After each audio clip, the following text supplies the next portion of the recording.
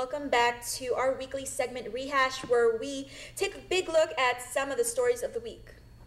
And of course, the big story that was last week was Typhoon Dolphin passed. Typhoon Dolphin, fortunately, there was no huge catastrophic damage like we have with super typhoon caliber things. But the thing that was most significant to those of us who follow the online community and those of us who are heavily involved in it is, Krystal, this was the first time in Guam's history when everybody was connected metaphorically and electronically. Of course, Super Typhoon Pongsangwa was 13 years ago, so that was pre-MySpace, pre-Facebook, pre-smartphones, pre-iPads, pre-everything. Everybody knew what everybody else was doing. We all know who had power. We all know who did not add power. It was pretty amazing, and it was pretty overwhelming from both sides, from the content creators and the content consumers, because there was so much going around. Fortunately, our audience said that they greatly appreciated everything that we were doing. All right, well, as part of the storm, I did cover a lot of the utilities, and let's just say it was 13 years since our last major storm, and it took weeks, even almost a month, just to get power back on.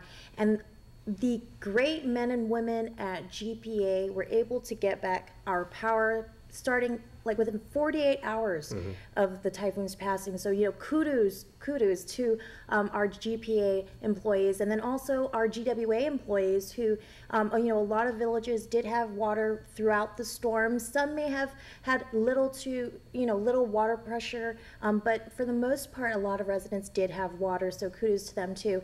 And then, when we turn to our folks who sought shelter in one of our several shelters, they were in the shelters throughout like 1 week after the storm. And, one problem that did arise was an outbreak of lice. There were 34 cases of lice, but, in a situation like that where you're living in a confined space with, many other people, that's hard to avoid. And so the hardworking people over at Public Health, they went out there, gave their lice treatments, and and they tried to get bedding for the people. But Issa also was covering shelters. Yeah, it was actually a really heartbreaking yet inspiring experience this week, speaking with the hardworking people again, and with the mayor's office, DOE, all the people who have been out there helping the shelteries. But it was heartbreaking because a lot of these people had, their homes were really destroyed. So I don't think anyone really expected the typhoon to be that bad. But the last shelter did close Friday. I know that people are out there trying to get aid out to these families.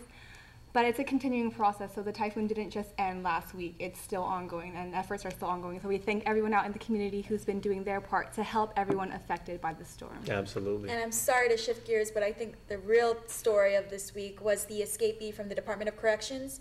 It was Tuesday afternoon when they realized 26-year-old Maizi Alwas was not at the prison. He's accused of rape back in October 2014.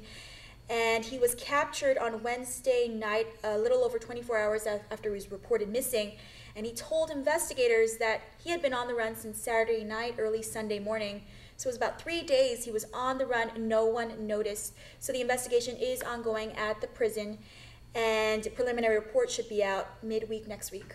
Well, it was a very, very busy, ladies. Thank you for all that you guys did. You guys were fantastic being out there every single day covering the events that face our island. And remember, everybody, if you want to join in the conversation, we encourage you to do so. Join us on any of our social media outlets, including the KUAM News mobile app or KUAM.com. We will be back with more after this.